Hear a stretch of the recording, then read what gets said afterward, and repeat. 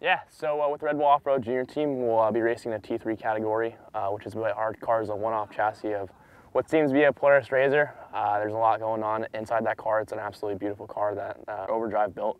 And yeah, looking forward to finally getting to race Dakar. It's been a long time coming, but I've never felt more prepared. Unfortunately, in 2020, I missed the Dakar because I was 17 years old, but now we're 18 years old, no more limits on the age, so going to race Dakar is going to be a good time. I'm looking forward to battling out with Mitch and see what we can do. Since the release of the OT3 in 2020, we've definitely had a lot of development and R&D, a lot of kilometers on the car, so we got them pretty figured out now.